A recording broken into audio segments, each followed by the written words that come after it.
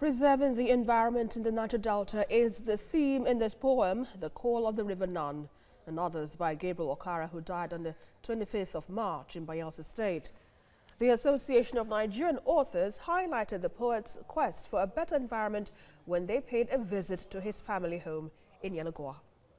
With tears of joy, for journey is well made. One after the other, members of the Association of Nigerian Authors from Rivers and Bayelsa states recite Gabriel Okara's poems at his country home.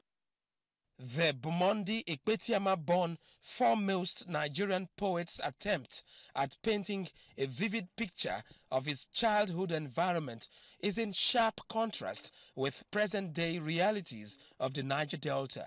You could fish in the River Nun.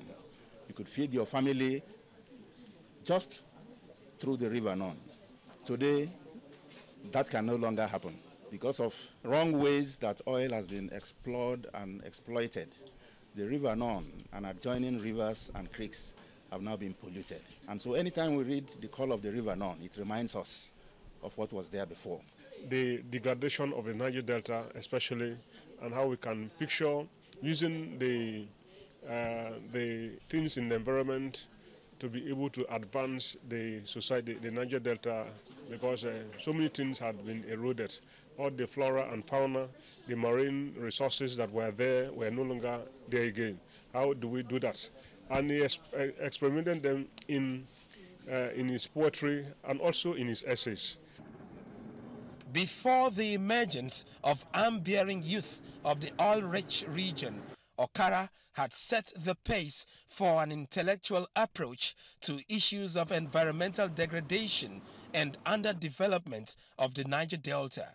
He has encapsulated everything the Niger Delta is about, and that one single poem has had so much impact, so much more than all the guns and all of the agitations through militancy.